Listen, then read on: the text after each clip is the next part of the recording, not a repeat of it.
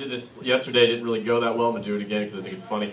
This is my impersonation of Dick Cancer. Dick Cancer. Hey, nice to meet you. My name's Dick Cancer. No, I don't have Dick Cancer. My name is Dick Cancer. No. Yeah, no, I can see how you could. No, my penis is totally cancer-free. No. Yeah, no, here. My name is Dick Cancer. Like my parent. You know how you know how your name's Jordan. My name's Dick.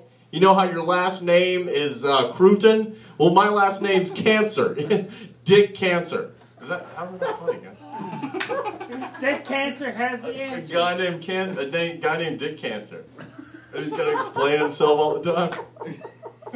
Like he goes to business meetings and shit. Like, hey, yeah, nice. Yeah, we're this product of Dick Cancer. Oh no, and he feels like he has to, even though nobody says anything, because he's just like really overly like, because his name's Dick Cancer. All right, I don't know.